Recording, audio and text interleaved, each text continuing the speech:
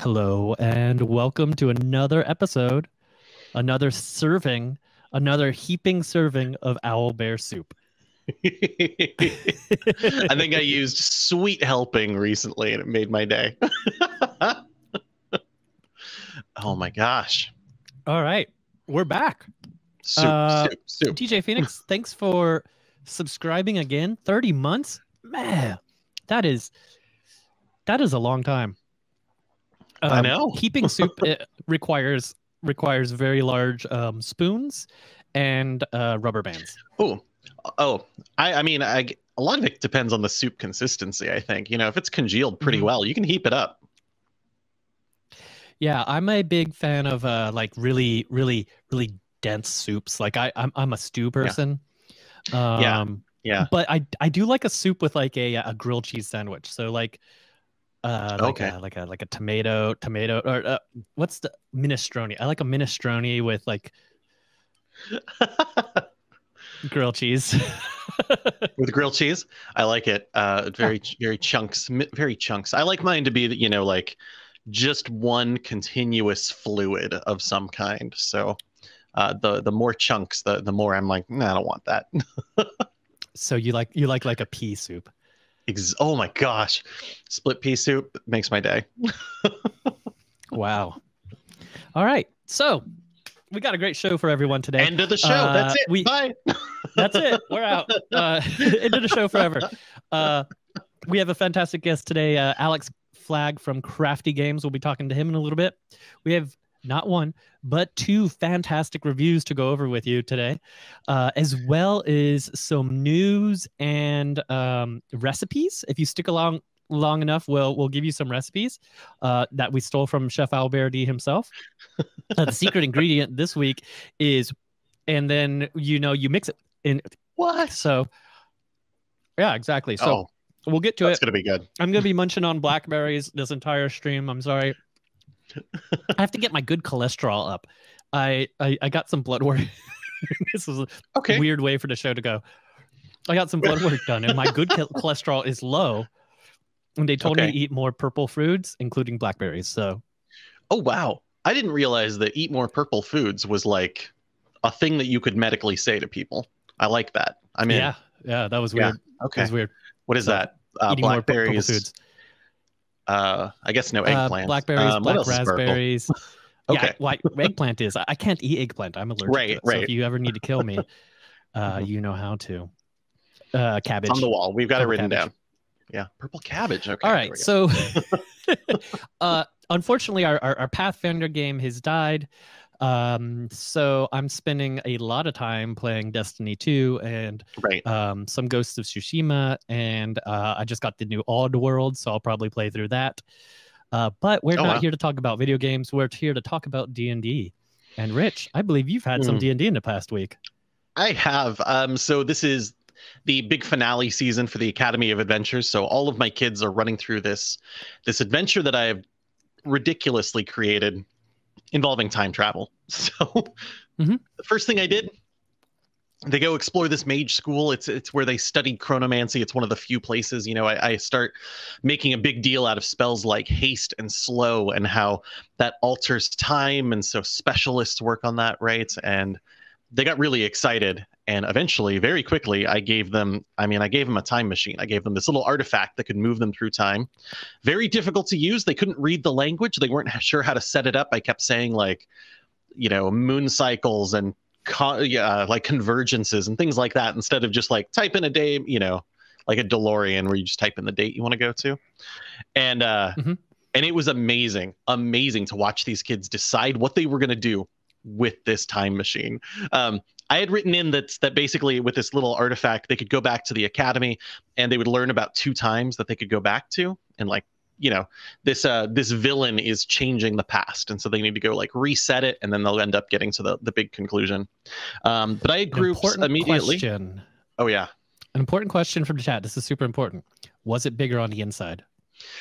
I think that it actually is, although they won't be able to experience it, because I'm thinking about it as like this handheld, like you hold it, it's the gem on one side and then like dials on the other. So they all have to touch, make sure they're all in physical contact, someone hits the button. And the thing I learned really quick is if you say that there's a button, the kids will immediately hit it.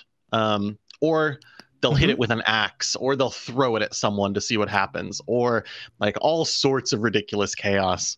And it was perfect. If I didn't say button, then people would be like, we'll take it back to the academy safely and study it carefully.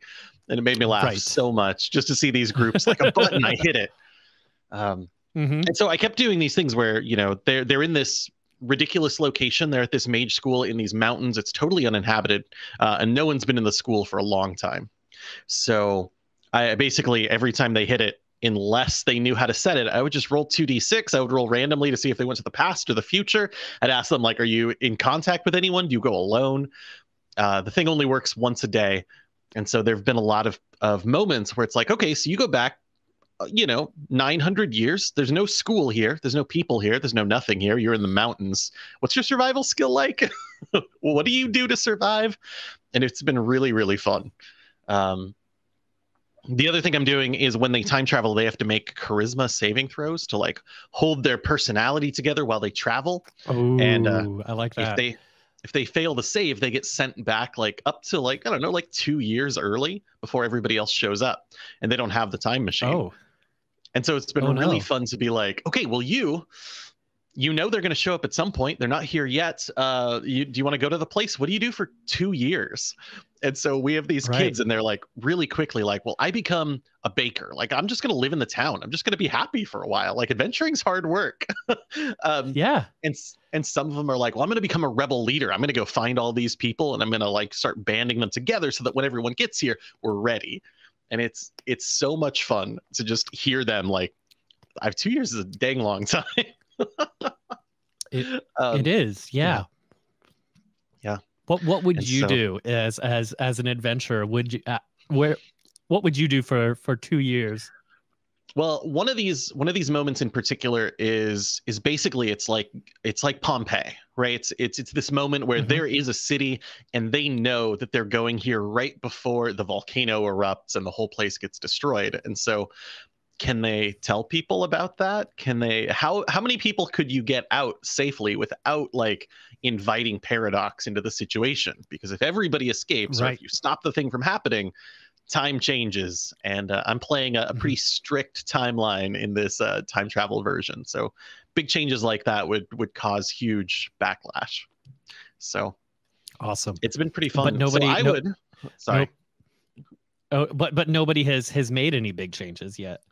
Oh, they're trying. In that one in particular, they try to save as many people as they can, like get ready so that when the event starts, they can like hustle people out, which is really cool. Like these kids focused on like, let's save as many people as we can. The other one is kind of this rebellion situation. So making it stronger and making sure that when they get the chance to do the thing they need to do, that they have more control over the situation is really fun. But I have a lot of respect for the one kid who was like, I'm gonna bake. I'm gonna head over here, like that grand market. That's cool. I'm gonna live in this city, just see what it's like for a while, learn some new recipes. Didn't really try to like build up a big thing. Just took a break, knowing that at some point their friends would get back and their adventuring days would continue. But they have 2 years, and no one can tell them what to do. I think I might do that. That's amazing. There was one kid, and it was my favorite one. I might. One kid really specifically was like, oh my goodness. So my character became a hero because they learned stories about other heroes. That's part of their background. And so now they are saying that they are out there like doing things that will eventually become one of those stories to inspire themselves to become a hero later on. Oh, that's amazing. I love that so much. Great. And I have like 3 paragraphs written, right? This is all just group storytelling, like, big beats that I want to get to in each of these, but it's so much just what would you do? And watching these kids create has been very, very cool. Yeah, if you think back to talking about the storytelling, if you think back to when we had Teos on and we were talking about D&D and stuff and talking about adventure writing, one of the things that he brought up was there's an adventure where you start out and you are in a car, and you know how in certain action movies you hit the ramp and the car is in the air. Yep. Well, you start the game in the air. that's where the session starts. You are all in there, Right. like you have to decide who's the driver, who's a what. No, no. Well, that was a spycraft game, so you know, and we've done that a lot. So I'm definitely going to be bringing that up with Alex since he's the guy behind spycraft, which we'll see in a little bit. I love that because it's a moment where like you're still kind of on the rail that you as the storyteller want it to be on, but there's so much freedom to just let people like make those cool decisions and make the story theirs. And it's not going to like change things, but it is going to make things very cool and very personal. So yeah. It's been a fun week. We only got 2 weeks left. Then what happens? Oh, well then, of course, I mean, I have a Kickstarter going right now for the summer camp. We've definitely funded that. And I'm excited to be telling more stories all summer long with kids, like teaching them how to DM. That's the biggest draw so far, is kids want to be able to use the tools of D&D to like run their own stories, which is very cool. They can kind of, they've been watching me do it, but they don't know exactly all the pieces. And so it's going to be a lot of like, you know, confidence building by trying it out, stuff like that. I can't wait. And so that Kickstarter, the Academy of Adventure Summer Camp for 2021, is on Kickstarter right now. And if you want to check it out, if you've got kids who are ages 11 to 15, want to play some D&D, send them my way. We have fun. Perfect. Perfect. All right. Well, I think let's go ahead and kick it off and let's dig into some news. Cool. Ooh, what you got? Well, in that case, first up, this is really an exciting thing for me. I'm very happy about this. I mean, when I think about board games on Kickstarter, I'm a Kickstarter junkie. You know me. Gloomhaven, huge, big deal, right? And the sequel, Frosthaven, brought in almost $13 million on Kickstarter, which is not what I'm used to with the Kickstarter. That's for sure. I think it's the record at this point for a game. I'm not positive. But there was an update very recently, and it was very positive. It was basically the creator of Frosthaven kind of looked through it and started thinking about kind of the world that he was representing, and he wanted to give this explanation of how he's taking the moment to make the narrative better. You know, so going in and doing a lot of the things that we kind of expect games to be doing right now, like looking at real world connotations and making sure they're not upholding any sort of stereotypes that we see in our world and we don't want, things like that. And talking to people, making sure that we've got cultural consultants coming on board so that they can, like, as he says, collaboratively come up with solutions that expand and strengthen the narrative through this process. And it's exciting. It's very cool because, I mean, number one, it's going to make the game awesome, so much better for so many more people. And I also love it because it's not just it's a big game. Like this, you know, the record-breaking game. This game has I was just looking at it, 83,000 backers, right? A huge force in independent gaming saying, I want to do this right. I'm going to take a moment to do it. I'm going to explain what I'm doing. And I'm doing it, right? It's like using, if Kickstarter is the market, this is using the market for good. And I'm really happy to see it. Yeah. You know, I think it's important for games that have any kind of, you know, borrow from cultures to tell the story, to have people who are involved with the culture to make sure that that you're not misrepresenting, that you're doing it justice, you're not doing anything you know, untoward to someone's culture. And you know, that's a great way to move into this next game. This is from Crafty Games. This is on Kickstarter. This is called Boru. And this game was worked by the team at Crafty Games, Alex Flagg, and he's been working with I'm unfortunately I'm not going to try to pronounce the game, but somebody from Ketchup Games, which is an Indonesian artists. Ketchup Games is an Indonesian-based game company, and they're bringing forth this fantastic game. It's beautiful looking. It's a Euro style game. It's called Buru. You can go to burugame.com right now to go check it out. It looks fantabulous, and it goes into Kickstarter phase tomorrow. right? It's tomorrow, yeah. So this is a good preview moment. I'm a big fan of this kind of level. Like, it calls itself a light to midweight Euro game, which has like bidding, action selection, engine building. I love all of that stuff. And if it gets too out of hand, if it gets to the heavyweight Euro, it's no longer for me. But this, I oh my gosh, like I just looked at this page and I was like, I want this game. I want to play this game 10 times. Right? This is in my 10 by 10 for this year, Very cool. There we go.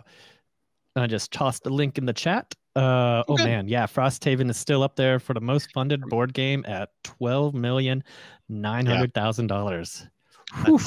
That's it's a lot. That is a lot.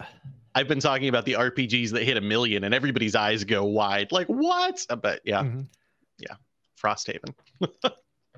Yeah. Well, other big combinations. Let's go big. Let's talk D&D. Let's talk about Magic the Gathering. Let's talk about them at the same time. Because we have a better preview of the Adventures in the Forgotten Realms Magic the Gathering set that is coming out that will be making its way into the world. Let's see, available July 8th. The world release will be on July 23rd. So they're going to slowly be giving us more hints about what's coming. But right now, there's some exciting stuff. Are you ready? Are you ready? Well, I don't know what you're talking about. Oh, no? Oh. I had to look at the screen. Oh my gosh, this picture I think is incredible. This is Tiamat, right? So the reimagining of Tiamat specifically for Magic the Gathering. It's got the 5. I mean, of course, it's a perfect example. The 5 heads, the 5 fiery breaths coming out of them, or whatever, 5 colors of fire you need for Magic. They released Tiamat, they released the arts, and then also let us know that whenever Tiamat enters the battlefield, this legendary dragon god, which costs just a ton of mana to put out, search your library for up to 5 dragon cards not named Tiamat that each have different names, reveal them, put them into your hand, and then shuffle your deck. So this is Tiamat is like wait, how much mana is Tiamat? I gotta figure this out. It's 1 of each and 2 blanks. Oh my, it's not blanks. Colorless. I haven't played Magic in a couple of years. Colorless, thank you. So 7 mana for this one, right? Wow. Yeah. But if you got a dragon deck, that's gonna go right into it. Right, yeah. I'm playing a lot of Arena right now, and one of the top decks that I keep running against and I don't have a real answer for is a 5-color deck. So yeah. So the tools are there. You're gonna see Tiamat in play. I mean, I think so. All right, at least hope so. Oh yeah, with some of the right tools for sure. I love it. Tiamat is one of their big ones. So there's also they're putting it out with like a full art style and borderless sort of thing. They're also doing some other cool stuff with borders. They showed off a Beholder, an Eye Tyrant, and the image and the background of it looks very Monster Manual like, which is a cool look for this. It's still got like a black border around it, but it feels like you're looking at the Fiend Folio, which is very cool. Oh, that's awesome. Yeah, so I'm excited to see cards like that. Their big reveal for right now, of course, is the Vorpal Sword, which they've put in here. It costs 1 black mana to put into play, because of course it's a swampy card. It's an equipment. It's an artifact. When you equip it to a creature, they get Death Touch. They get +2/+0. And then here's the big deal with the Vorpal Sword. How are you going to recreate the Vorpal Sword in Magic? Well, if you spend 5 colorless and 3 black mana, until the end of the turn, Vorpal Sword gains another ability, which is whenever the equipped creature deals combat damage to a player, that player loses the game.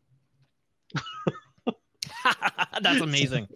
Oh, that's awful. It's just, I spend a ton of mana, I attack. You block it or you lose. Like you. Oh my god. Which I really like. I love alternate win conditions. So just do a black blue deck and then use those whales or the dolphins that prevent another creature from being blocked as it attacks. Oh, right. So we'll just like we'll win this with Island Walk. Is that what you're saying? Like, yeah, pretty much. Yeah, it's essentially Island Walk, but they don't have Island Walk anymore. I'm gonna have my Merfolk Vorpal Sword deck. I'm gonna love it. Yeah. All right. I'm weirdly ready to play excited ya. about this. Yeah, the more cards I see, the happier I get. Are you getting back into Magic? I don't know. I mean, yeah, I don't know. We'll see. We'll see. I cannot tell you how much I love opening a box like that. Whew. Like get to the pre-release, go to the pre-release draft, get some cool cards, get a box, go home. It's a powerful feeling. Oh man. Well, I mean, yeah. How do you follow up all that Magic news? I think that's it. We go home. Soup's done. What? No, we got to follow it with something else I want very badly. Yeah. All right. So for this one, I want really badly. This is League of Infamy, is a new game coming from Mantic Games. This game is a cooperative dungeon crawler, where you play the villains, and I just love everything like Mantic does. They do such a good job with their miniatures. Looking over this game, the artwork looks fantastic. It looks very easy to follow. There's some cool mechanics with this game. You get like starting equipment, and as you kind of go through, you build up your villain and all this stuff. And they're releasing more and more about it now. It will be for sales and shipping starting May 24th. So you still have time to pre-order if you want to jump in on that. I'm pretty excited about this game. This looks pretty rad. Wow. I like cooperative villainy. Right? It's always a fun zone. I like more co-op games, and in the fact that this one is being put out by Mantic, and if you look at the board, it kind of looks like you put the dungeon together as you kind of go through it. Oh, very cool. There's a lot of really cool pieces. Let's see here. What's in the box? There's the rulebook, 6 plastic playable villains, which their minis are gorgeous, so you're not going to be disappointed. A plastic Dracon, 28 plastic Elven and Dracon defenders, so the pointy-eared do-gooders, and 6 punch boards, including Elven Sanctuary tiles and 220 game tokens, 13 custom dice, and 232 cards. Jeez. And it's 89 euros, so probably about $100 or so. Wow. Okay. Yeah. That sounds very cool. I'm super excited about that. I like kicking down the door and seeing what's next. Knowing that it's a whole room is very cool. Yeah. Wow. Let's see. Gosh, do I have a transition? No. We could talk about a villain, I suppose. All right. I am really excited because, we've got in Indian news the Van Richten's Guide to Ravenloft coming out, and it's led to, Ravenloft has never gone away on the Dungeon Masters Guild. People love putting out content for Ravenloft, but like a new resurgence, a bunch of new things lately. And one of them that I really like is a new book called Van Richten Dies in Ravenloft. This is by Ashton Duncan, and it's fantastic, because it's just a retelling of Death House, which, if you run Curse of Strahd, how did you like Death House? I ran a very interesting version of Curse of Strahd, so my Death House experience was not the same as everyone else's. That's fair, right? Death House is it's an interesting campaign where you're going to explore this new world, and one of the first major encounters that happens is Death House, which is the most meat grindery, kill everyone sort of event, I think, in the whole book. I'm not sure. Maybe Strahd's Castle, but I never got that far. But it is deadly, and it's really early, and a lot of people didn't like it. And I don't know. I'm okay with that tactical experience, but I think I need to be told in advance that that's what's happening, right? Like in Tomb of Annihilation, or are we going to play this in Death Grinder mode? Cool. Okay. I just need to know we're doing it. So this book in particular, Van Richten Dies in Ravenloft, is an attempt to rewrite Death House as more of a Clue-like experience. Turn it into much more of a mystery. You're exploring this huge house because it's like a a 4-story house filled with all sorts of monsters and things. They've rewritten many of those rooms to have like traps and mysteries and things to make it a little bit more approachable. And they've also, of course, added Rudolph Van Richten as an NPC, bringing them inside Curse of Strahd and allowing them to be kind of a source of information, who can give you like tarot readings and all sorts of things. Like you find their journal. And all sorts of stuff, like a powerful monster hunter that you get to meet right away, who can give you a lot of information, except their memory is a little bit hazy for reasons. So I love this. You just basically download it and you look at the map in Curse of Strahd and you run this instead, and you give your players kind of a much more investigative, I won't say comic, but a much lighter version of the Death House, which is how I want to be introduced to Curse of Strahd. Honestly, I think this is fantastic. Yeah, meanwhile, I do love the meat grindery type of experience where your character's constantly on the edge of dropping. Yeah. So there's been a lot of focus on relative, right? Relatively, there's been a lot of focus on Ravenloft.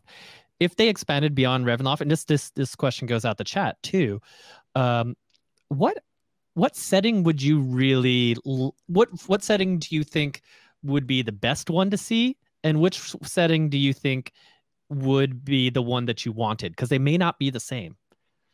Like, which setting do I want them to dig into and do more of?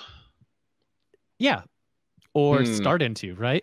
Versus, or what setting do you feel like you personally want, but you don't think it's a good business move, so they probably won't do it? Oh.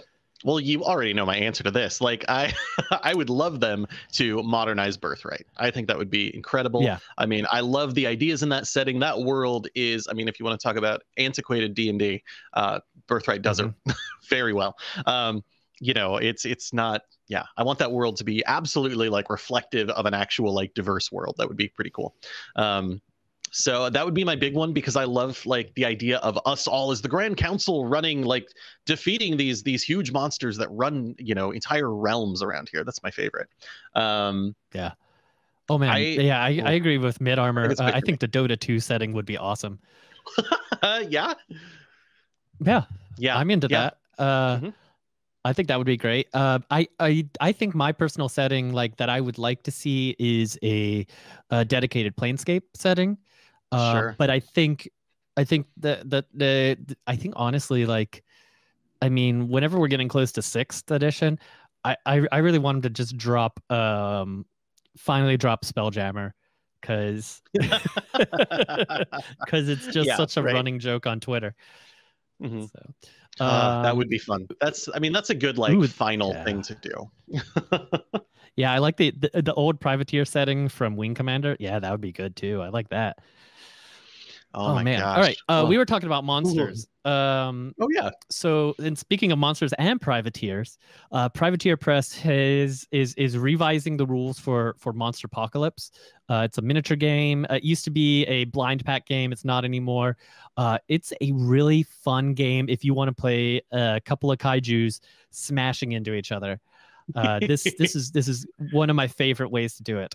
Is through this game, and it's totally, if you like collecting miniatures, if you like squad style games, this game, check it out. It's a really solid fun game. Oh my gosh. The title of this article is, because it is Monster Apocalypse documentation, is Monster Pocumentation. And I stopped right there, and I just had to stare at that for like 5 minutes. Yeah. Well, I mean, that's a word. Yeah. That's a word, and it's beautiful that the way they used it. So I like it. I being a kaiju, just breaking stuff sounds fun. It does, doesn't it? It does. Let's see. My last one up here is Oh, that's right. It's another product on the DM's Guild. I was really excited about this one because Candlekeep Mysteries was a surprise to me. I don't know if it was a surprise to you. I don't know. It was a collection of adventures, right? And they freed people up to get wacky. Like, one of my favorite ones in there is by Amy Vorpal. Like, you go in and you realize that one of the towers of Candlekeep is actually like a rocket, and someone is trying to launch it and go to space. And you have options. Like, one of the possible outcomes is now that's your rocket and you're in space. You could stop the whole thing. You could let them leave. Like, it's a huge open-ended adventure. It's so fun. I love the wacky. And so I wanted to take a look at one that was inspired by this wackiness, called The Glitter Grimoire. This is on DM's Guild right now. It's by a host of authors. Let's see, we've got Steve Pankatai, we've got Ryan Langer, we've got Chris Hopper, and the Grimoire writers. This is like a Lisa Frank style book of spells and magic items. I did see that. Yeah, that's amazing. It's really cool. Like, the whole thing is set up to look like a spiral notebook, kind of. So it's got like the whole center PDF has that spiral. It's got doodles all over the place that kind of feel, like you are, I don't know, you wrote this in high school. And it's really, really cool. There's a lot of good items. There's a lot of things that you want when you're feeling a little bit silly in a game, right? One of the cantrips, my favorite one, they've got a full 19-page preview. The very first one, I could never get it out of my mind, is catnip. You point to someone, you concentrate, and cats like that person. Like, they are now catnip to cats. I feel like cool. I am catnip to cats. I'm not a big cat person. So, yeah. But they gather. At me.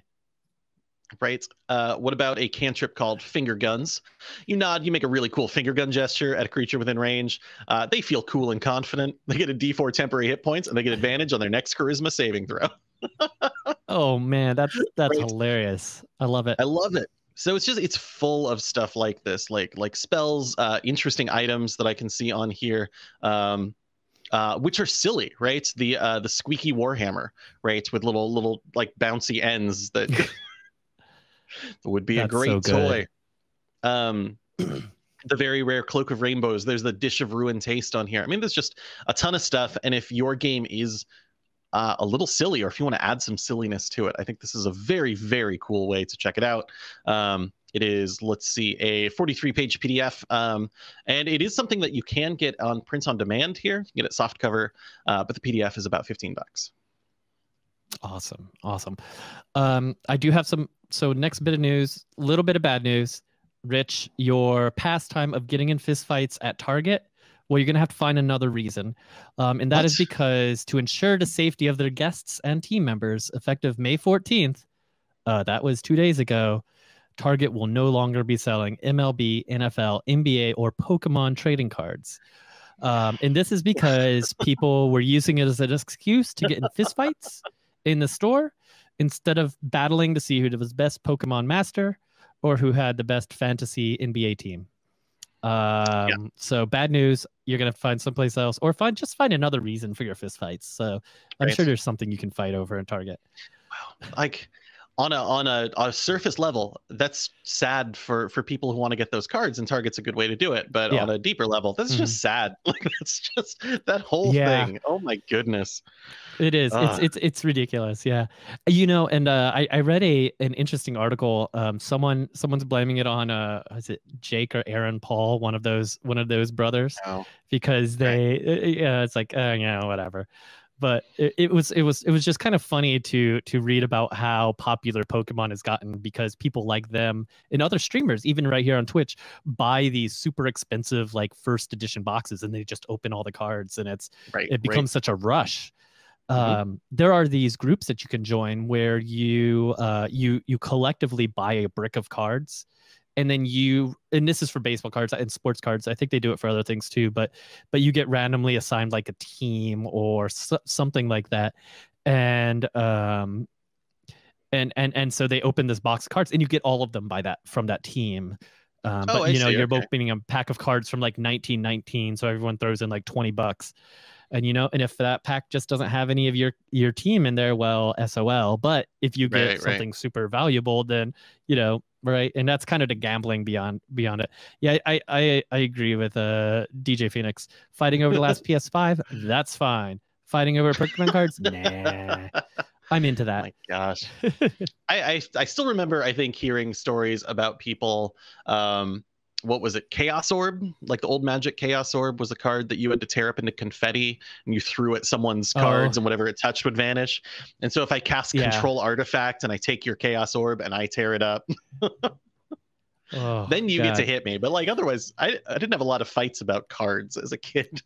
No. So it's sad that it's happening now. That's brutal. Let's see here. Also, a new version of the hit board game Pandemic is free for print and play. Hot Zone Europe was going to show up in stores soon, but you can try it right now. So if you hop over to, I think that's Z-Man Games, go check out their site. You should find some more information about that over there. And then I have just one more Kickstarter to talk about, and then we'll dive into reviews. And this one's appropriate because we're actually going to have some of these pieces to show you here in just a second. But this is the Dungeons and Lasers 3rd edition. So this is modular towns, fantasy buildings, NPCs, all kinds of cool stuff, including a 5e campaign.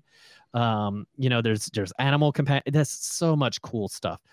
This Kickstarter only has 3 days left to go. So if you want to get in on it soon. Otherwise, I do think you can order it through their site at a later time. But yeah, totally we're jumping into. I don't know why we missed this one when we were looking through things, but we don't review a lot of terrain, so I'll blame it on that. But if any other terrain makers out there want us to review it, I am happy to do so. I have a lot of thoughts. You do, yeah. That's something I know. Yeah, very cool. I have opinions, and I have some opinions about these. So should we go ahead and get on over to that? Let's do it. All right. Transition. Transition. All right. I mean, while we were transitioning, I should have grabbed some stuff, but whatever. Here we go. All right. So I have I took a few pictures. I took a lot more pictures, but my camera was getting a little wonky. This first picture is from the Sci-Fi Core set. So this is as you can see in the picture, there's and Rich, hopefully you're watching on another screen. There's these floor tile pieces and these wall tile pieces. And the cool thing about the walls is you can flip them around, and there's different on each side. So what I want to show everyone, what I really like about these is how they go together. And I'm gonna show you this live because the pictures didn't come out well. So they have these little pieces right here, and we'll see those again soon. These little pieces go. So this is the bottom of a floor tile, right? So they connect like this, right? And so then they have this, and then you just you connect it like so. This is hard to do while looking at a camera that has a delay, but all right. And then you have your little dungeon, right? Your little dungeon area. I like that. And then, it's really good. And then like these ones. So like right here, there's a hole. So these are a little bit different piece. I'll take that off in a second. So see that little thing at the bottom? They just slide right in and they pop right out. Wow. Each of these wall pieces have two different sides, right? So you can see what's going on, right? So now that magic piece I was talking about, this piece right here, so that's the one that you plug it into. So it has that little loop where it goes underneath it, and then you just slide this right into there, right? Like so, and then boom, you have a wall. Wow. Okay. Super cool. Super cool. Super cool. Also, they thought of so many things, and I was just like, as I was going through these, putting them together, I discovered so many cool little quirks. So then they have these holes in the middle of the floor right here where they come together. I was curious. So you can put, other walls and stuff just right in there like that. And gotcha. Okay. Create more dividers and stuff. Yeah. So it's super cool. I was showing you bits doorways to go there. The fantasy set. I didn't get any doorways in the set that I have, but there may be some. I don't want to say yes or no, but I didn't get any. So anyway, sci-fi set is so cool. It has these cool floor tiles in the walls, and everything just looks really, really, really sharp. Looking at the fantasy set, similar layout. That's the one that I just held up here. As you can see, like the minis fit on it very well. You can see one of the things I like about the terrain is being able to see the squares and be able to play around with them, right? Mm-hmm. And if some terrain that I have, they don't have those, so you kind of have to guess. Like the Dwarven Forge, they do a really good job with it as well, where you can kind of see the squares. It makes it super helpful. So yeah, so I tossed some of my favorite minis on this one so we could look at it and see what it looks like live. This is the Fantasy Core set. Really great, really solid set. All right, and here is the Hall of Heroes. Here's the Hall of Heroes. Hall of Heroes, slightly different set, but this is more like your Dwarven Crypt.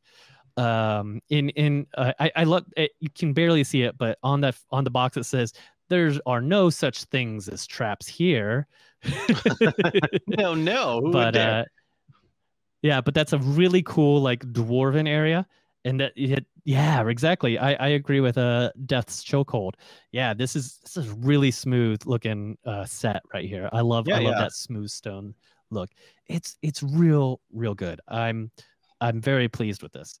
Oh, I hit the wrong button, so we'll just jump on back. There we go.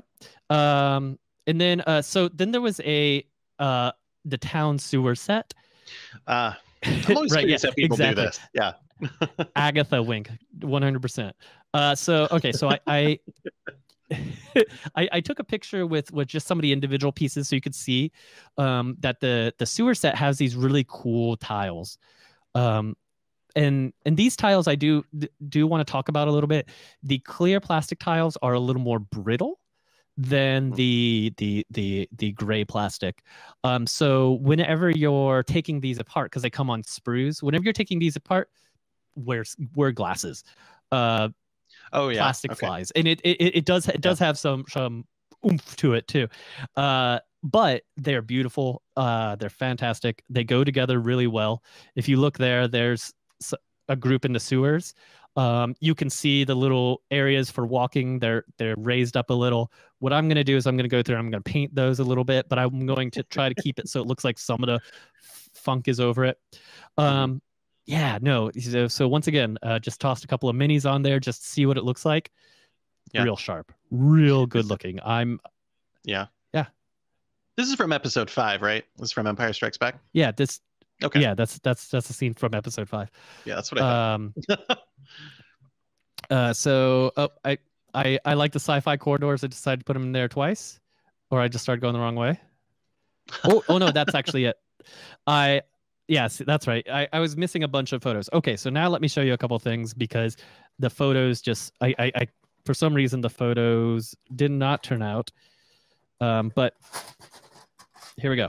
Show them off. I'm excited about this. I like this just because I like the idea this is all going to lay flat. I'm very excited about storing this stuff. Whoa. Exactly. Yeah. So this is your sprue pack with connectors. These connectors are interchangeable between all the sets. So like I'm not going to probably break apart all of these. So this is a warning to folks who get it. You don't necessarily need to break apart all these as soon as you get them because you can build plenty of sets with what comes in one box. So I would break those off as you're building them. And so here's what a sprue looks like for like the fantasy dungeon set. So my other warning, and these are really beautiful. My other warning is these connectors. If you're used to terrain from places like Games Workshop, these connectors are a little bit thicker. You're going to want to put a little more gusto into it. But the reason for that is like these are pretty thick plastic, right? Oh wow. Like yeah. I can't bend that, right? So it's ready to go right out of the box.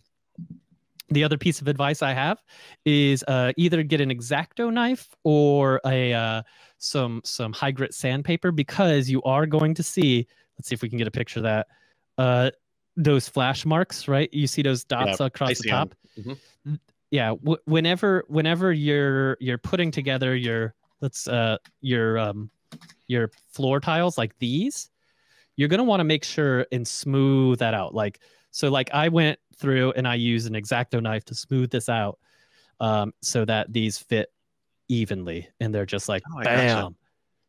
Interesting. Right? That's really funny because it's we have a lot of people who, if they're getting into miniatures and they're doing it right now, they're getting like pre-molded like they're done, right? But there are a lot of minis once upon a time. There still are, of course, where you had to decide what arms you were going to put on to the torso and change weapons out. And so there was a lot of that specific like sprue work that you don't necessarily have to do right now. So good reminder. So and that's one of those things. Yeah, Hobby Blade. Yeah. Definitely, that's it's one of those things where you don't really know unless you dig into sprues often, right? Like, so right. I have this beautiful dragon. This one's great. I have not put this one together yet, but it's beautiful.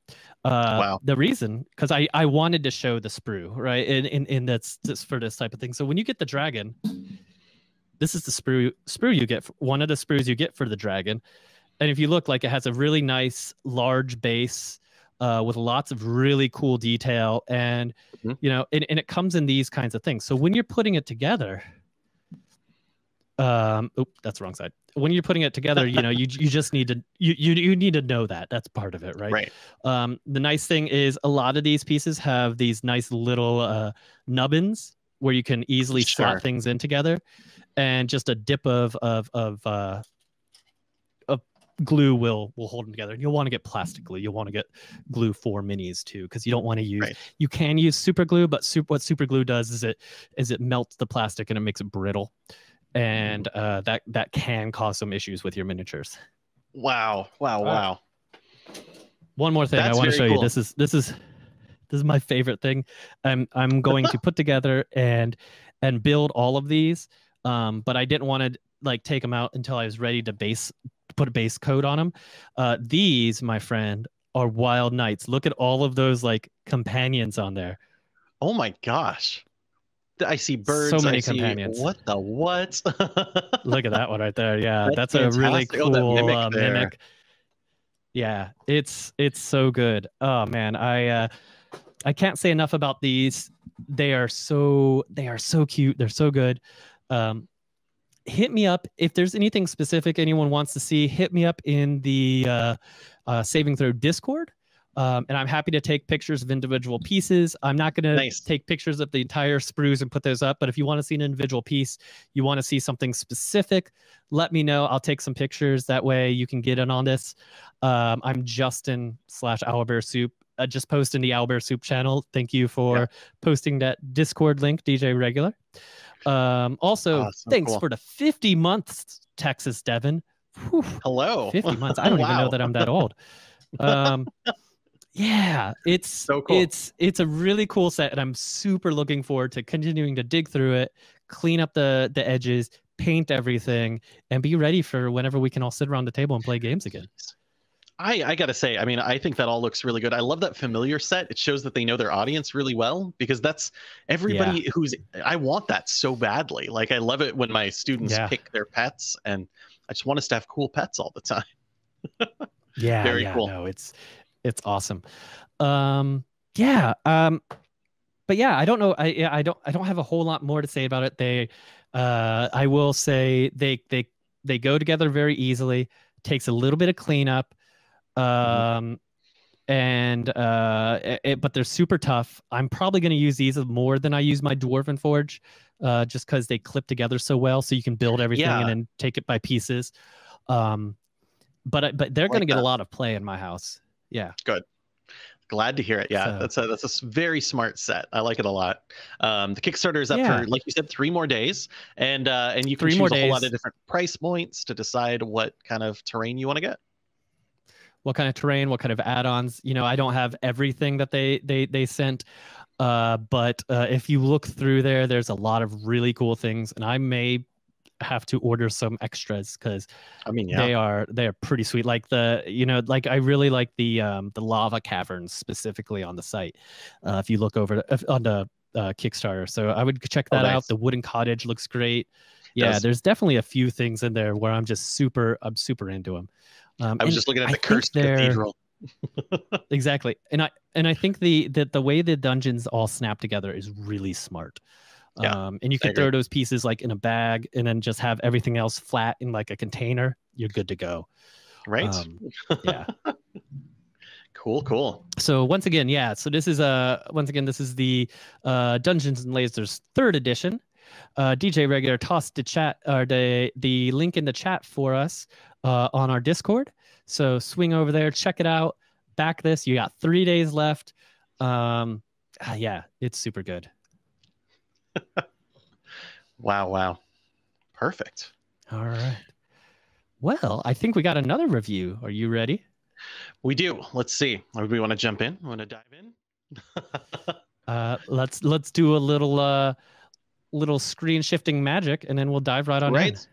I'm so excited. I just want to spend a little bit of time talking to you about the Sentinel Comics role-playing game by Greater Than Games. This is a role-playing game that came out last year. It's based on Sentinels of the Multiverse, the card game that is just hitting its 10-year anniversary this year, I think. And they're doing a Kickstarter for like the definitive final edition. But I've been very excited for this role-playing game. I got the chance to play test it a couple years back, and I think it is very fun if you want to jump into a superhero style game and start telling some pretty wild stories. So I love it because its adventures are being told in the sense of comic books, right? Each pre-written adventure is its own unique comic. I put a couple covers on one of these pages. But I wanted to start by taking a look at just one of the characters in particular to show you how the game kind of works, tell you a bit about the mechanics, and start letting you tell your stories. So this next page, this is one of my favorite characters to play actually in the normal Sentinels, is Absolute Zero here. You can see a thing I find very interesting about this compared to a lot of role-playing games. This is the first page of the character sheet, and it's mostly cool flavor information, right? Talks about my costume, talks about my alias, talks about my basic characteristics, how I got my powers. But most of the page is set up for my principles. This is like, in D&D terms, your twists, your traits, I suppose, your bonds. These are the two things that really define Absolute Zero, and they tell me what my role-playing things might be. And I can use pre-written stuff, which we'll talk about, or I can come up with these on my own. During role-playing, I'm reliant on my coolant suit, and I cannot normally function without it. That's going to come up just when I'm telling stories. And my principles of cold, I have an affinity to the cold. I can interact with cold temperatures and effects with ease, right? Things that come up. And because those things come up, they also give me twists. That's going to be a big part of this game. How could those things go wrong? If a twist occurs, how does my suit get damaged? How do I lose my power over the cold? Things like that. And I love that it's right here on like the first page because it is so important to your character.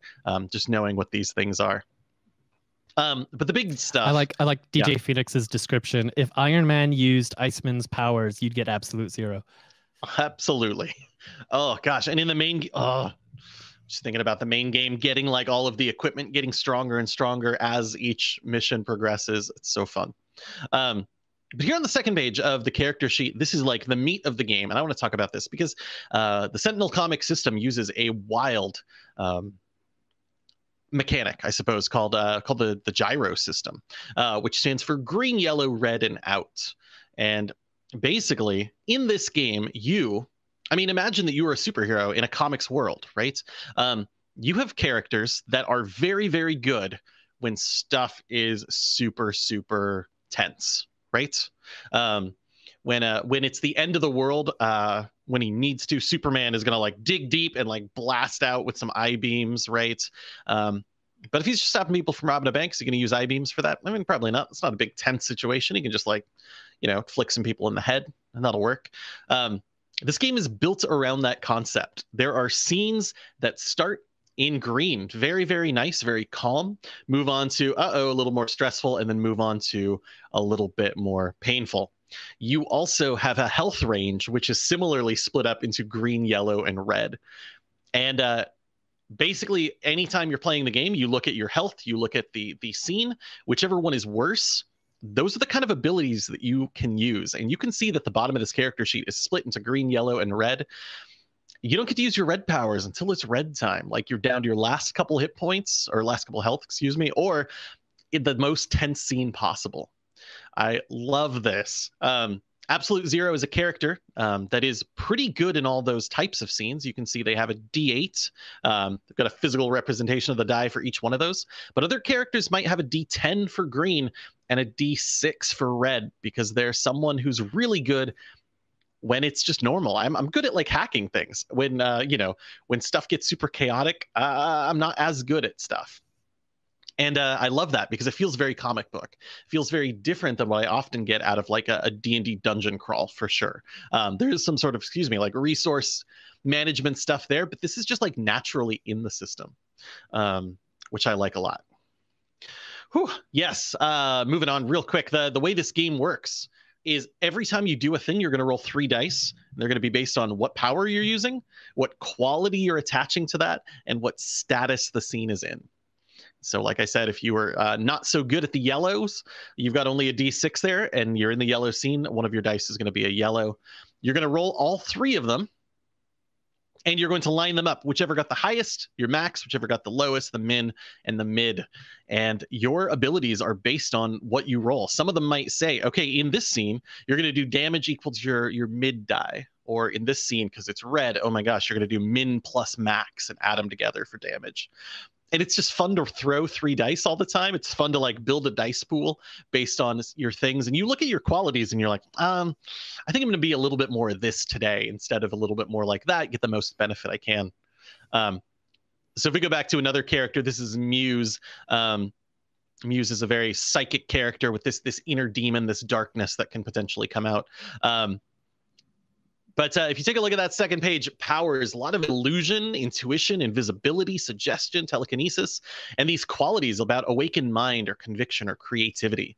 This is a character that really digs deep when things get tense. They get a D12. So their maximum die is probably going to be pretty high. They're going to do a lot of stuff. So I love it because my character sheet is this dynamic thing. I'm putting together a lot of elements in order to do anything.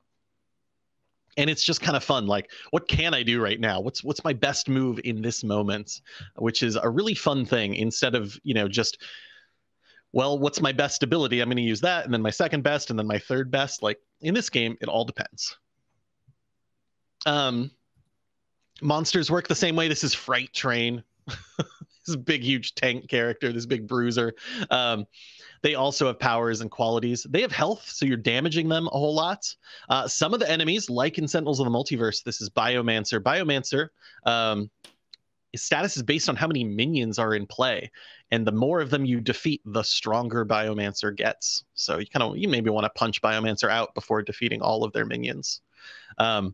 Cool abilities in here like flesh crafting, awesome stuff. Minions are just dice. And there's the 5 dice in the game, and every time you beat them up enough, they lower their die type, and they keep lowering them. And if you get them down to a D4, they can't do much damage, and then they're gone, out of the game, which I think is Ravenous fantastic. Guppies was the description. Oh yeah, oh yeah, those D4s. That's why I put this on here, because they're great. Like damaged bots, Ravenous Guppies. I like that sharks are a D8 and laser sharks are a D10. Good examples of minions there. The game also, of course, in every superhero comics game, you're not just fighting enemies, there's stuff going on. So one of the actions that you can take is attack, one of them is defend, but one of the most important ones is overcome, which is you need to help the scene move along, and you have to do the things that the minions and the villains are trying to stop you from doing, like accessing the codes, dealing with seismic thumpers, who knows? And using your overcome ability will help you succeed at these tasks and move the scene along.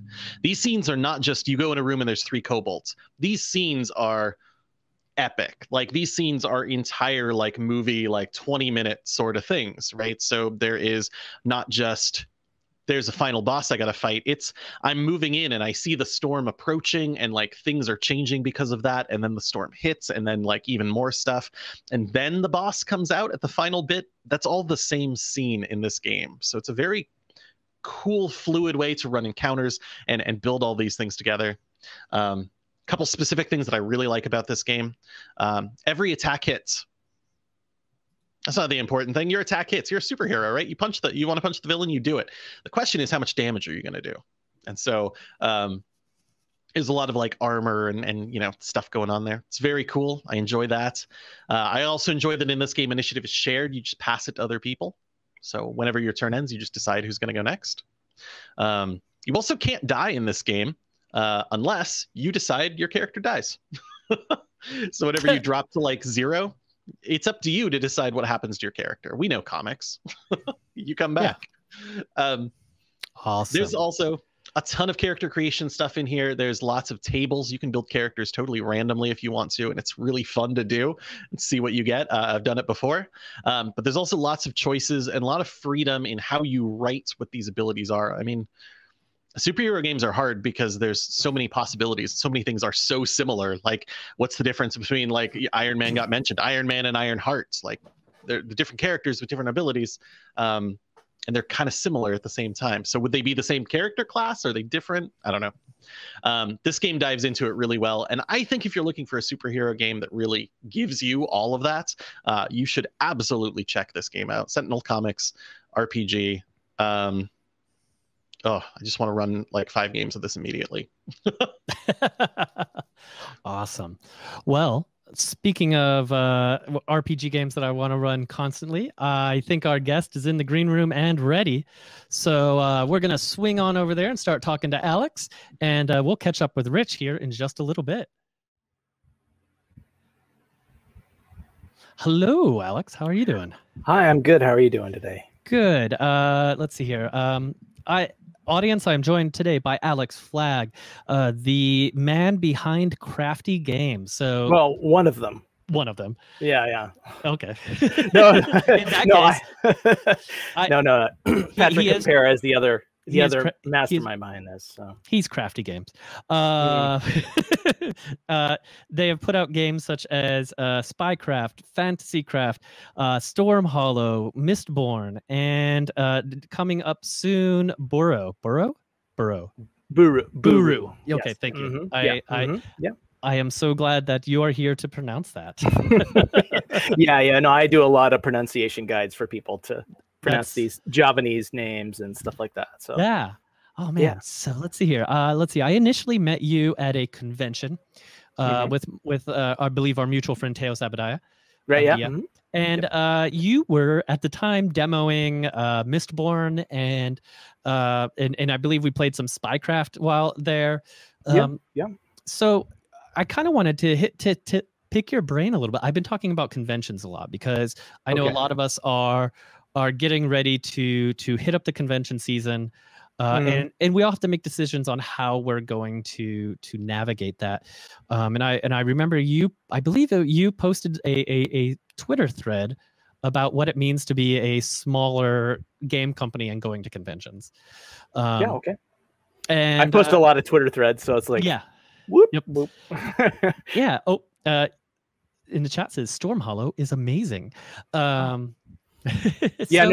Escapade Games who created that game, they're fantastic folks. So we were it was a big get for us. We're very happy with it. So yeah, that's awesome. Yeah, we're planning on bringing it back. So the current edition is sold out. So we'll be bringing it back in a new kind of smaller format. So it's a little more accessible in terms of price and distribution. Yeah. So what does the world look like to you now in this midst pandemic world, as far as like conventions, and what are some of the things that you and your company are talking about doing?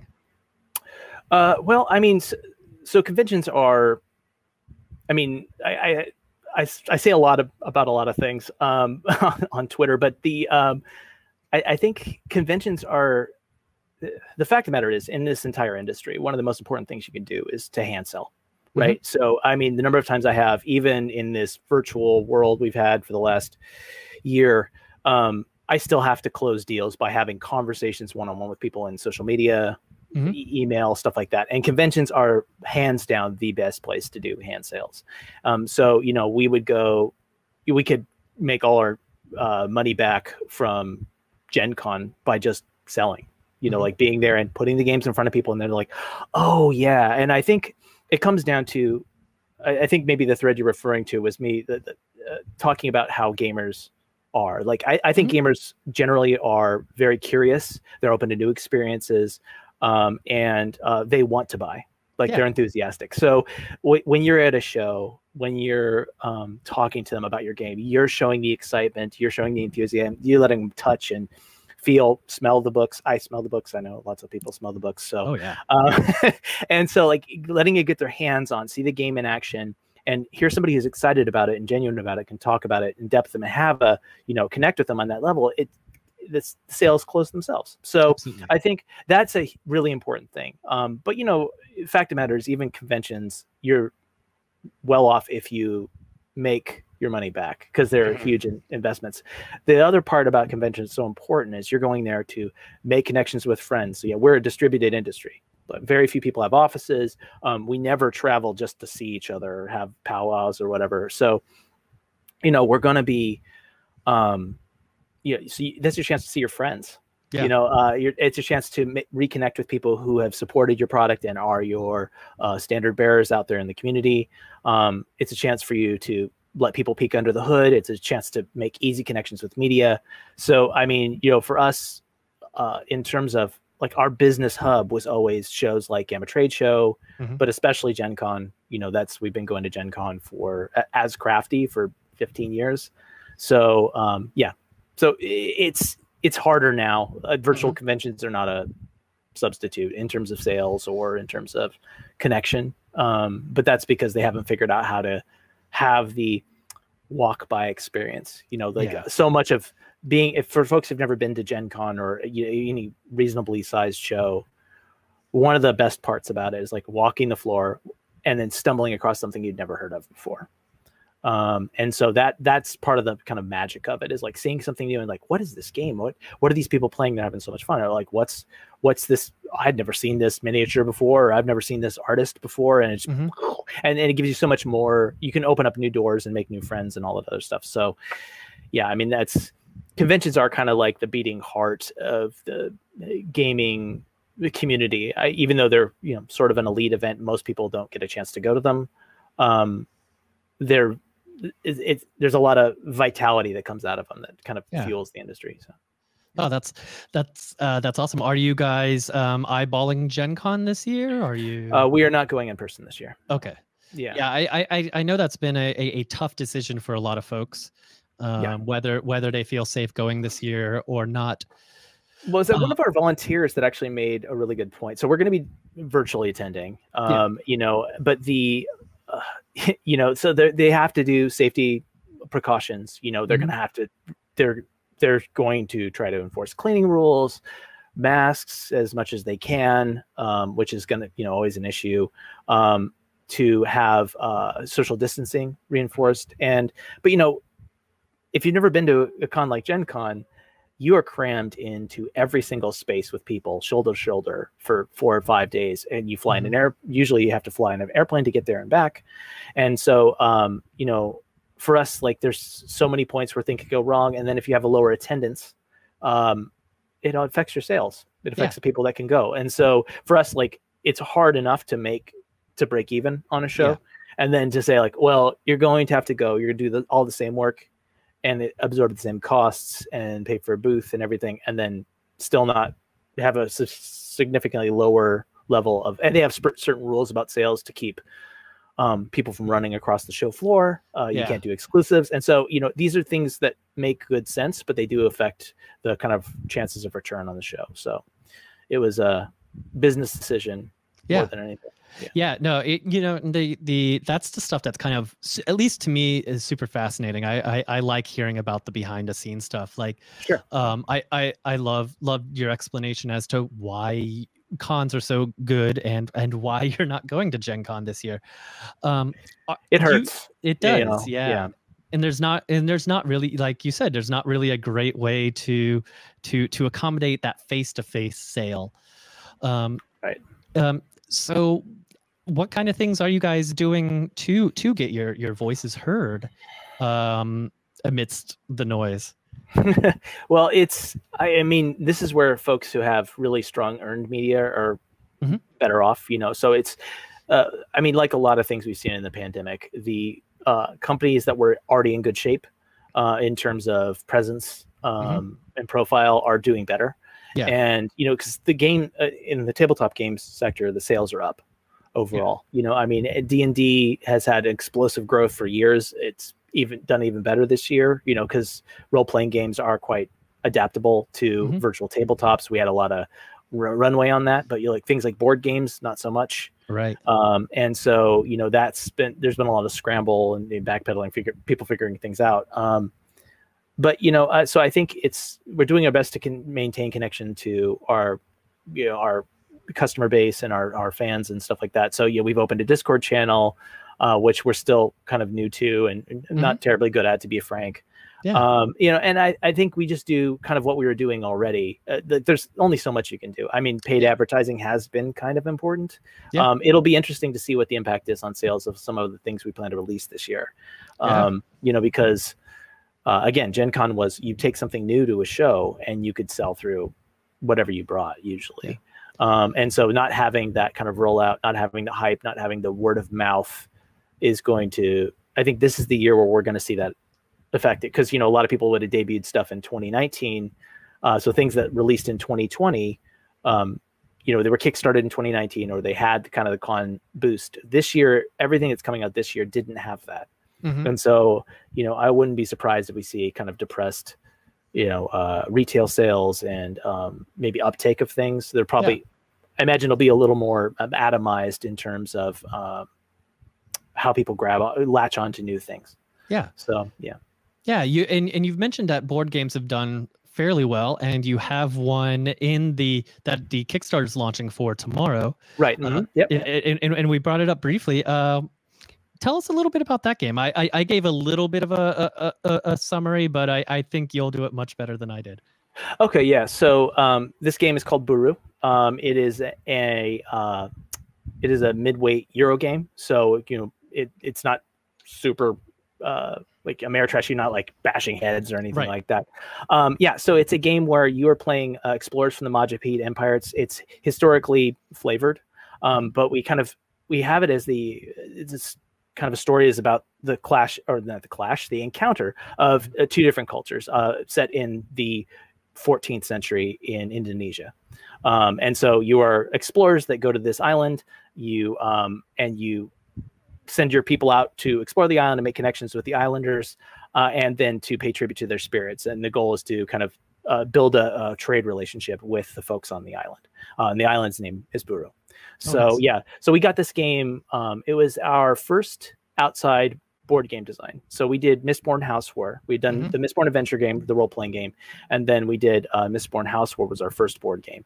And we released that. We kickstarted it in, I think, in 2016. I've been getting the years wrong. It's been a while since bringing Buru out. And we met the designer of Buru at that show. Really liked the game and brought it in. So it's a game I would call kind of like a post gateway game. So it's not it's one that if somebody's familiar, if they play Catan or some of the kind of classic intro games into Euros and stuff like that, beyond roll and move games, Buru is going to be very easy to pick up and play. Yeah, I was demoing to a potential licensor, and it was the CEO of the company, and he's like, "Oh, you know, I'm not very good at Euro games." And I said, "You know, try this one. You're not going to be bad at this game." And so he got it like instantly, and then really enjoyed it. So it's a really super smooth experience. The theme is quite unique. It's gorgeous. I can't see like what's being shown on the channel, but like, the art is spectacular. So we actually got an Indonesian artist. We had Indonesian cultural consultants. You know, I did a bunch of historical research and stuff like that to kind of do my best to take and match the theme of the game and to the art, to kind of all the aspects of the game, stuff like that. Because that's kind of my role-playing background. I really think theme first. And, you know, the fact of the matter is, like, even with board games, which tend to be more about the mechanics and are shorter experiences, not as deeply immersive, I think the way that people approach games, no matter what format, is when we talk about games, we talk about their themes. We don't talk about their mechanics. Exactly. And so I think it's so important that, you know, board gamers in particular really get stuck on mechanics. Well, what's the novel? Well, you know, okay, well, this has blind bidding, but, you know, how do you do that, and how is this balanced, and blah blah blah blah blah. And, you know, and I think in the same way, role-playing nerds do the same thing, where the people get really into the mechanics and stuff. Like our games, you know, or especially our craft games, tend to be very more mechanically heavy. But theme is got to inform everything. It binds it all together and really helps people grok it. And when they talk to each other, they don't talk about don't start with the mechanics, they start with the theme. What are you doing and why? And so like that's I try to like infuse as much theme as I can here. So this was a really like fun exercise to kind of dig down into, you know, a piece of history that's kind of lost to time, and a lot of it wasn't written down, and then do yeah, you know, it's stuff. There's like 2 or 3 written records from that period. Yeah, well, I mean, one of them is an epic poem that talks about the life of this great king, and in that is the mention of the island, and I was like, that's the hook. That's where we're gonna do the connection. So yeah, so we're really proud of it. It's going to be on Kickstarter to the 17th. So that's Monday, tomorrow. Yeah. Yeah. And but we're really excited. I'd love for folks to check it out. Yeah. You know, just go to Buru Game. That's BURUGAME.com. And you can get on there. You can try it out. If you have Tabletop Simulator, it's free to try. We just got the mod redone today. So, yeah, so you can kind of dig in there, try it out, see what you think about it. And we have all sorts of fancy gubbins and a deluxe edition and stuff. And it's, yeah. So yeah, anyway, yeah. So, yeah, it's a really great game. I really enjoy it. Yeah. Awesome. That's super rad. I'm very excited about it. I think that mid-level Euro game is that sweet spot too. That's just, it's super easy to pick up with your friends and play, and yeah, I love it. Well, you don't feel dumb like playing. Yeah. Some games it's just you're mentally exhausted, you just fall over when you're done. But so I've been going to BGG Con for a couple of years since as I've pivoted and doing more board game work in addition to my role playing work. And you know, I used to go and people would want to play this, you know, something with a bajillion bits, and it would take up the entire table. It was all this like, let's spend all day playing this thing. But you know, even in the last couple of years that I've been going, you know, I'd hear especially designers talking to each other. Oh, how long is this game? Somebody would say, I heard this one conversation stuck with me. It's like, well, okay, well, what is the game? How long does it take to play? 45 minutes? Oh, thank God.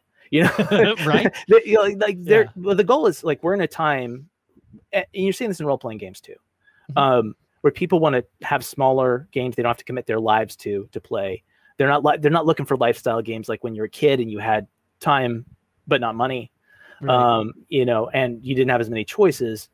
Now people want to sample, like they want the buffet of games. They want to have different experiences. What can I have?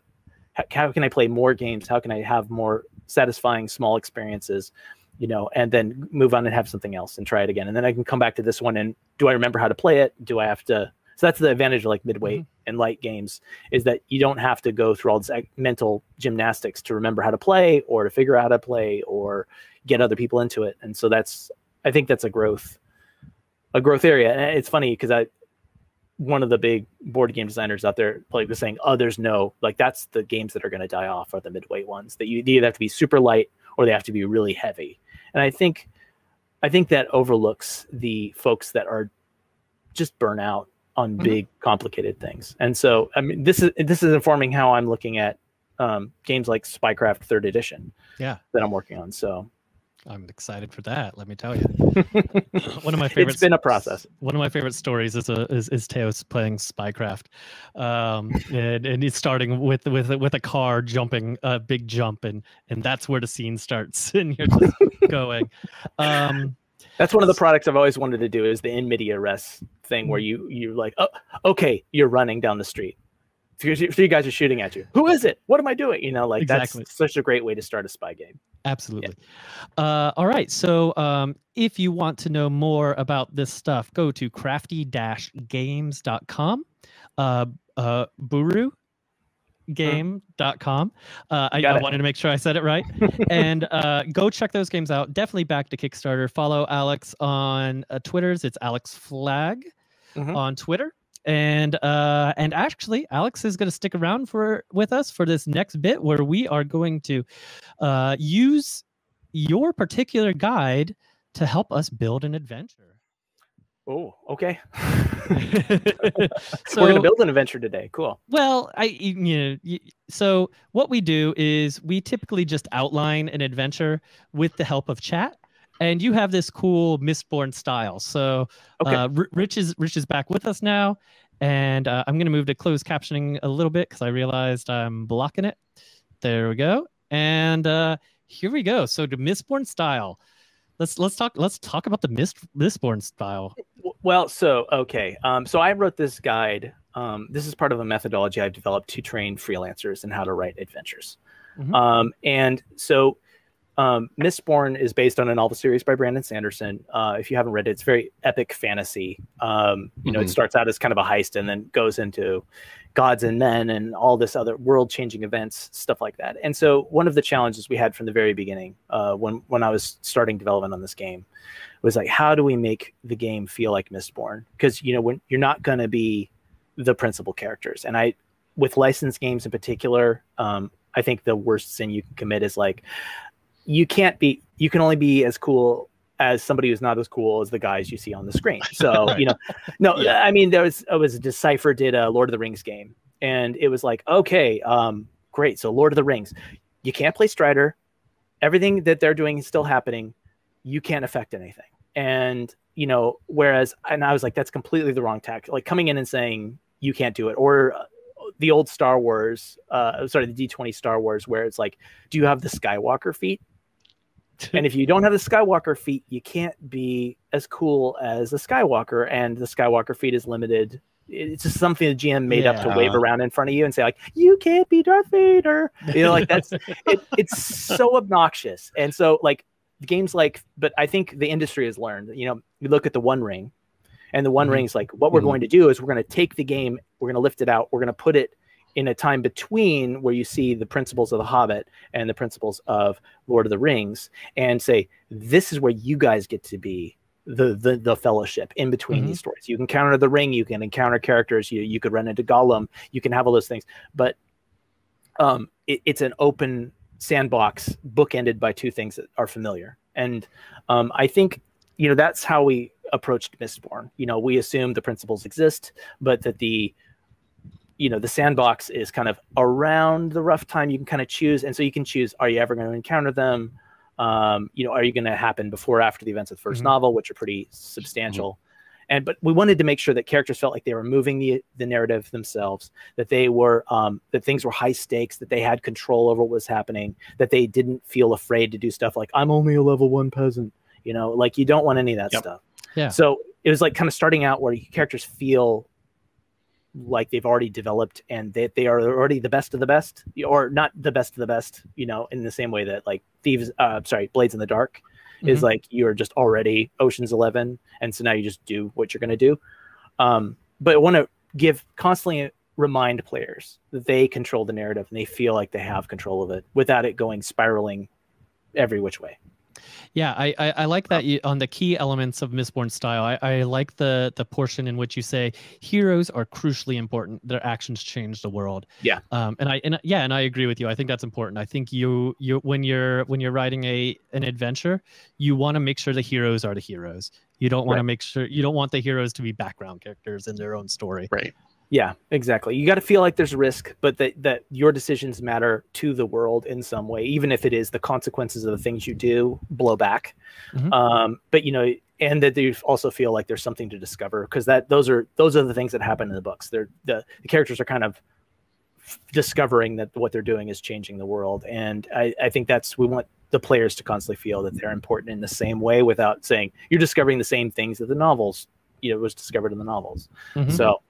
Yeah, so I think the ways you do that is you've got to make sure that people feel like they're self-determining, right? And I think the mistake that we make as game masters, and as people who play sandbox video games, is that we pretend that the sandboxes are actually sandboxes. You know, that because role-playing games allow for infinite possibilities and huge worlds, and you know, you can do anything, we think that the only way to really allow self-determination is to allow anything.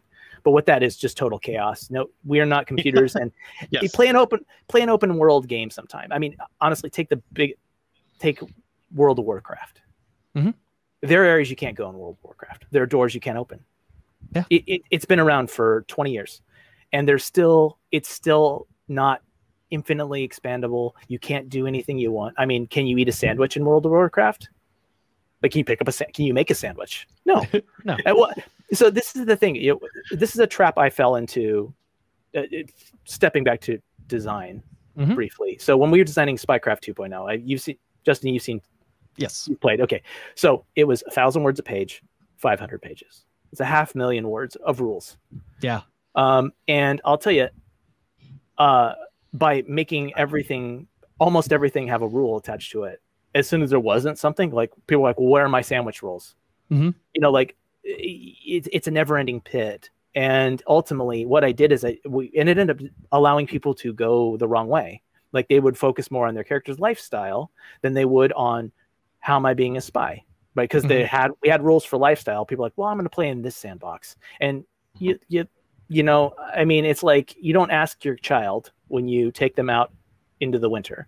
You don't say, what do you want to wear? You say, do you want to wear your red coat or your blue coat? This is important lessons for parents out there, by the way. Yeah, well, but I think it's not to infantilize our players, but we have to think about the same way for players. They need bumpers, but not. They don't want to be on rails. They don't want to say like, here, put on your red coat. They want, I can choose what coat I want to wear, or maybe I want to wear a vest. Like, I'm still wearing something warm, and I'm still going outside.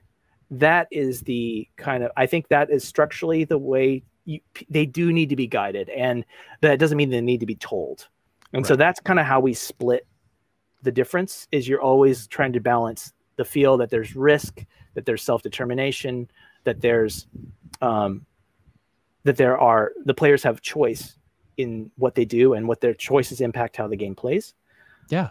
But by the same token, that that your story and the plot you're doing is still being reinforced and guided. Because how many times have we like, oh, okay, you guys can do whatever, and they're like, I'm going to refuse the hero's call. Yep. Right. Yeah. You know, the classic, the man in the tavern points to you and says, I have a mission for you. And you're like, eh. And, you know, I want to go hit up the barmaid. And how many times does that happen and derail a whole session? Right. Exactly. So it's like, you've got to, and so what you do is you carve away the stuff that doesn't matter by basically putting it outside the bumpers. Maybe they can see it, but they can't touch it in the same way you can see out of zone stuff in a video game, but can't affect it. Can't go there. And then you say, and then they have a clear set of understandings, like, I can't go there, so I'm probably going to go this way. And then they'll find something fun there, and then they'll be pulled, right? They'll want to go that way and feel like they can control and choose their paths in that box or in that channel. Right. Yeah. No. And yeah, where I flipped us to the branches, clues, and bottlenecks, and bumpers, not rails, is our motto. I think that's something that adventure writers, and this may just turn into an adventure writing workshop and not an actual adventure writing thing, and that's cool. But I think that's something that we need to remember as adventure writers is we're writing the story, but they're acting out the characters within it. So you can't let them just totally go into left field, because that's not part of the story. Right. Exactly. I mean, my folks never understood role-playing games. When I was, there was something I did in their books I read, and there were things I did with my friends they didn't understand. And my mom one day asked me, "It's like, so what do you do when you make these things?" And I was like, let's call making a role-playing game writing the beginning to 50 different novels. Like you are trying, it really is. What you're doing is you're doing all the groundwork of building a setting context, setting up reasons and hooks for people to grab onto, but then you don't write in the main action. You just set up all the pins and let the players knock them over. And so I think that's an important way to contextualize what you're doing. Is you've got to write the beginning of the novel, and then you've got to guide the characters into action. And so they're playing that game for a reason, right? They love the setting, they love the mechanics. There's a reason they're there. And so you want your everything, your mechanics, your setting, and your stories to all come together to remind them why they're playing it, and let them play the game that they have opted to play with you, right? So you don't try to I'm going to make D&D a game about politics. People are like, but I wanted to do dungeon crawls, and your setting is about dungeon crawls. It's going to whip them right out, and you're going to lose immersion, and everything goes to pieces. So this is about marrying those two things together with narrative structure and adventure structure. And so I have like 3 tools I use here. So the way I build a channel is I kind of look at there's branches, there's clues, and there's bottlenecks. So branches are ways where we address when we're building a plot. Mm-hmm. You look at different ways people can approach that plot, and those are fairly structured. I'll talk about that in a second, because players, they have certain moves, role-playing games and scripts. Sure. And so you kind of, if you build around these broad styles, you'll figure out how you can kind of plan for that without actually writing like something scripted. Clues are the thing that people get. So they follow these branches. They're going to scoop off these clues, which are going to help them in the future, right? And then the bottlenecks are things that you need to have happen to make your adventure work. So what you want to do is you are going to start with your beginning. It's going to branch out.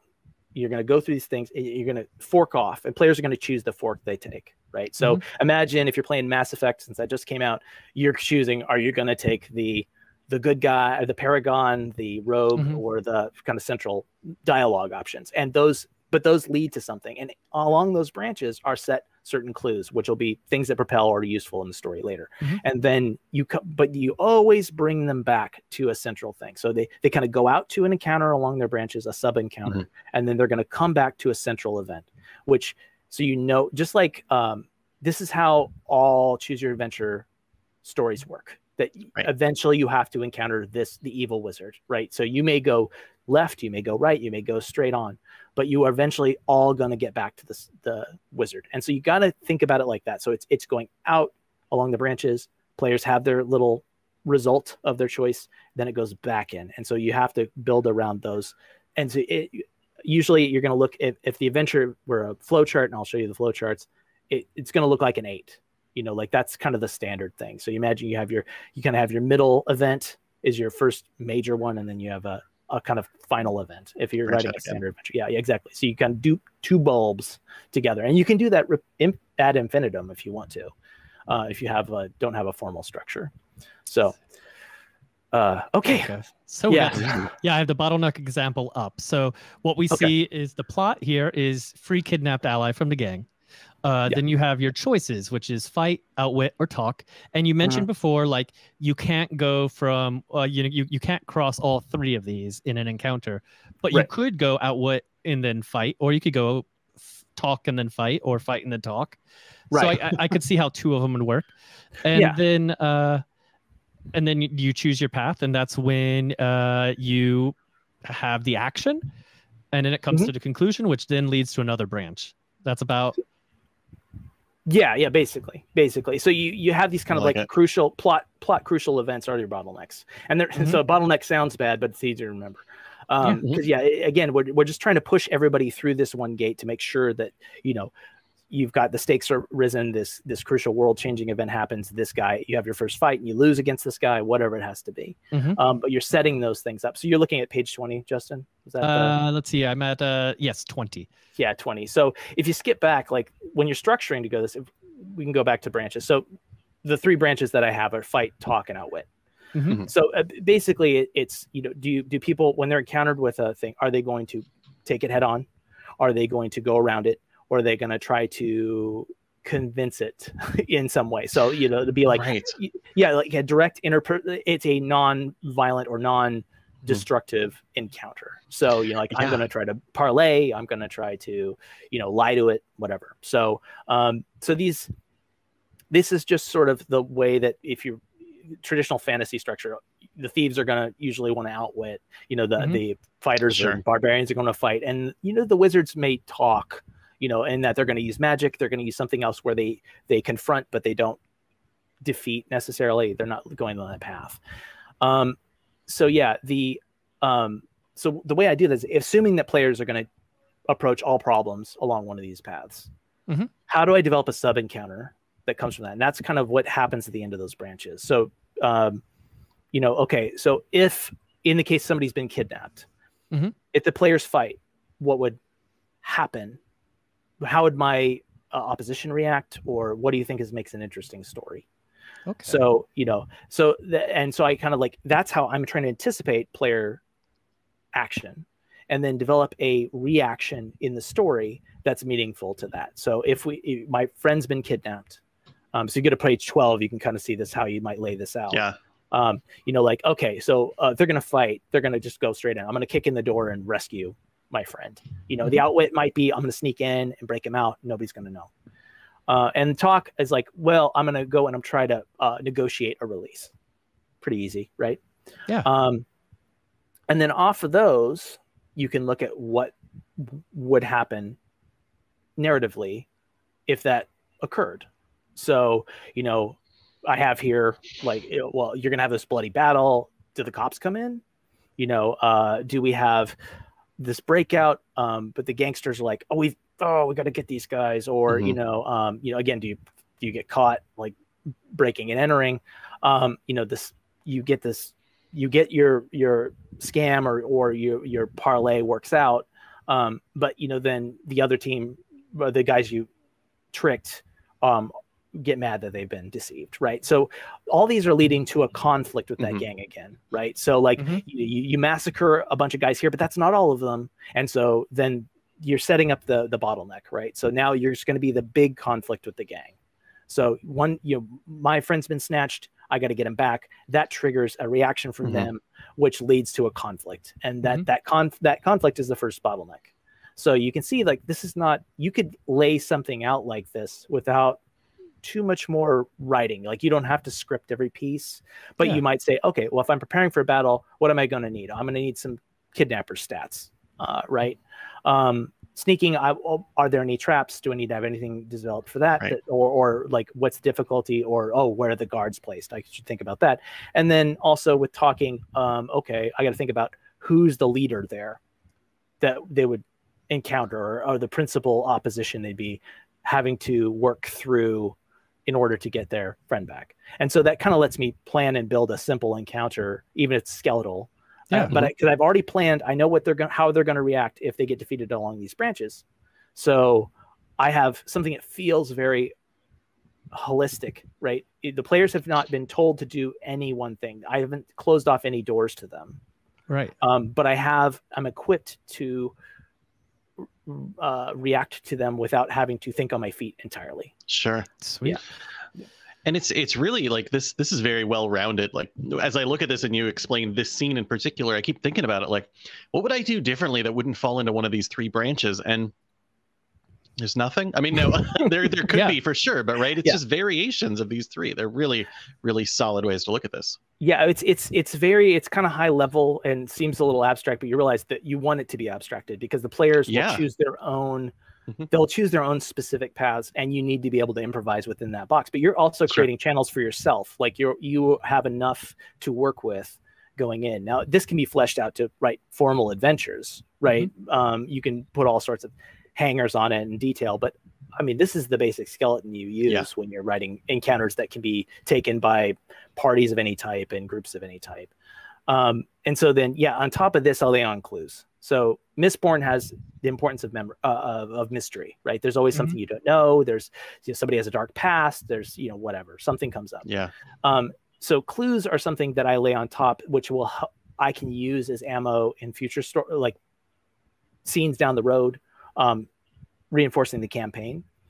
And so the way I do it is I kind of think of three things, because I have three brands. I'm obsessed with threes, so forgive me on this. I really do like threes. you and Bungie. Well, I'm also a big time Destiny nerd, so I was just playing Destiny before I came up here. Sure. We'll be playing after. That's exactly what we're going to do after this. Excellent. Okay, so I'm enjoying the new season quite a bit. So me too. Yeah. Chroma Rush, it's an awesome gun. So good. So good. Anyway, I can nerd about this all day, and I've been fantasizing about, well, what if I were to pitch Bungie on making a Destiny RPG? I keep going back to it. I gotta shake it loose. I got a ton of other things. I gotta make Spycraft. So right. Anyway, I know how I do it though. Anyway, so clues. So clues are just things that are both useful and interesting. So they don't have to be immediately pertinent, but what I do is I think of three things that could come out of this whole narrative sequence, and then what I do is I put access. I never want players to have everything, and the reason I don't want is like, okay, if you tell players that if they go long enough, they will be able to clean something out, they will do it. That is another part of living in the video game world. Like, okay, all I got to do is grind and go every room. I can complete something.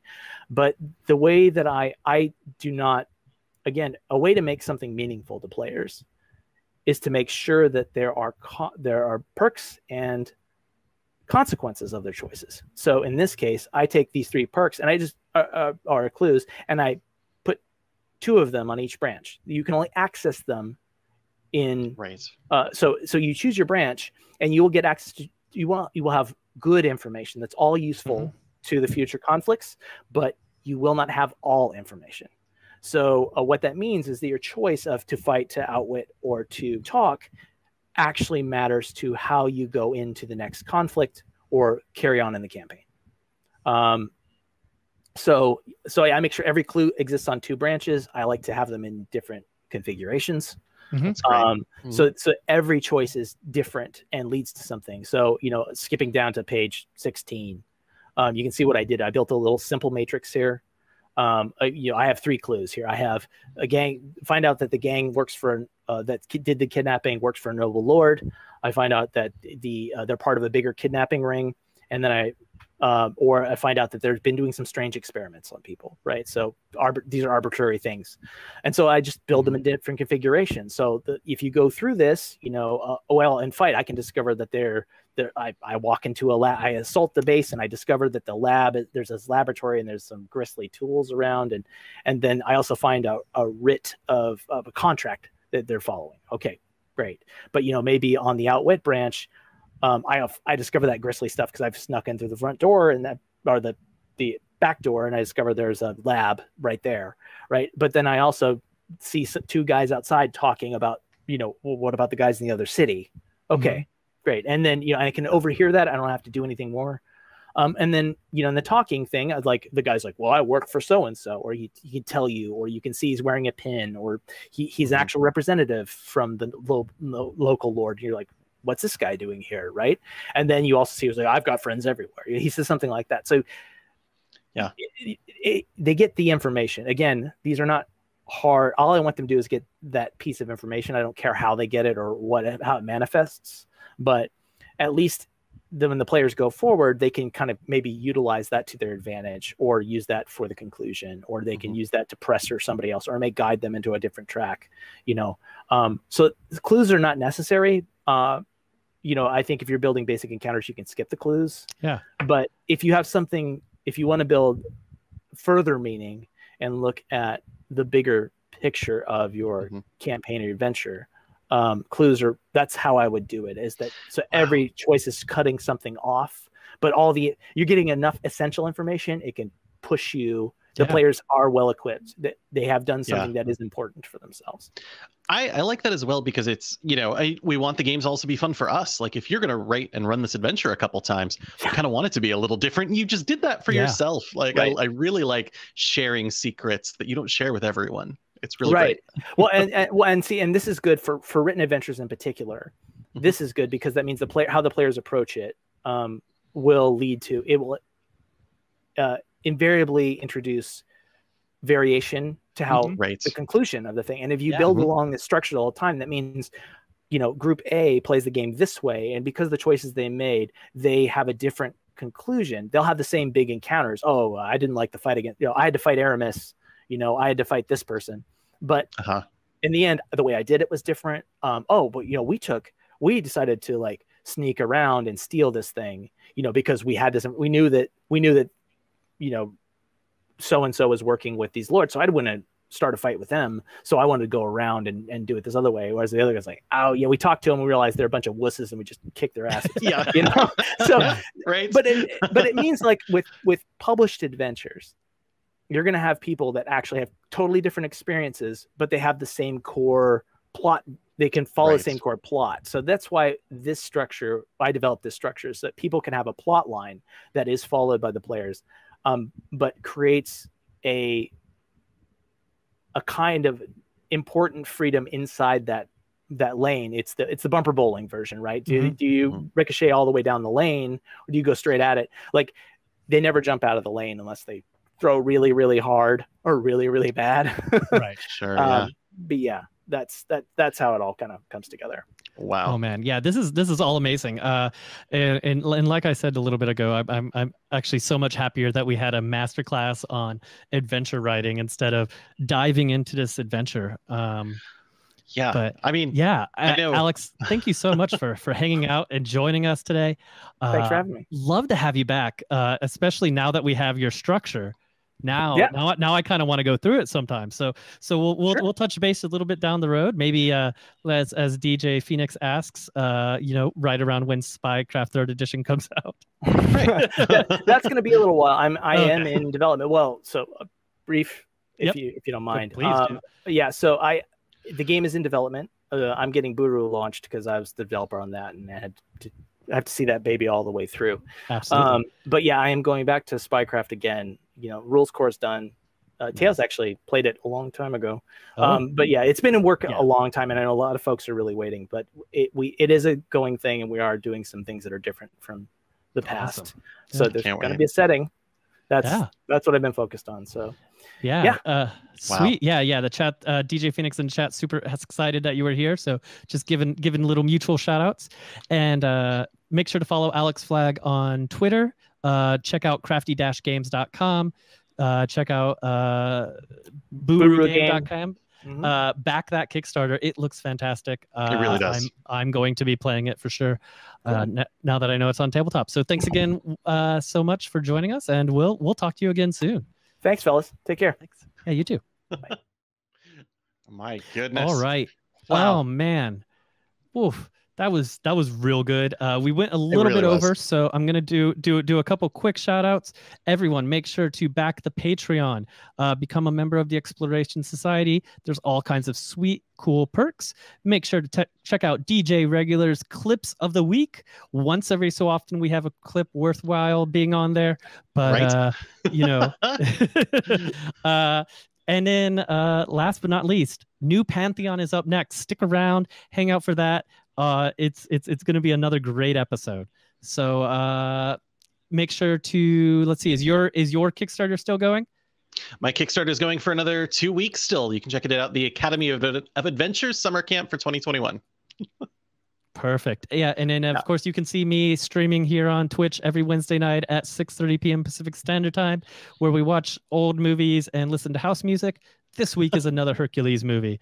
Thank you, Aubrey, for saying my beard is nice. And everybody, make sure to put your crock pots to warm, and we'll be back next week. Thanks so much, everyone. Well, now I have to find the closing button. Oh, there it is.